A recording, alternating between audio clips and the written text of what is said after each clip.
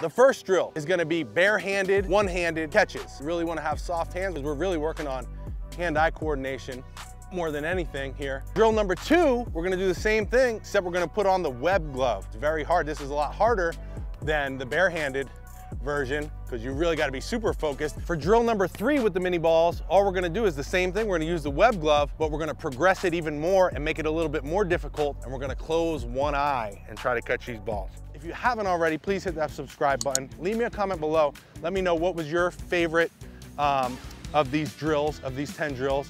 And if you have any questions, of course, leave them below and I'll talk to you there.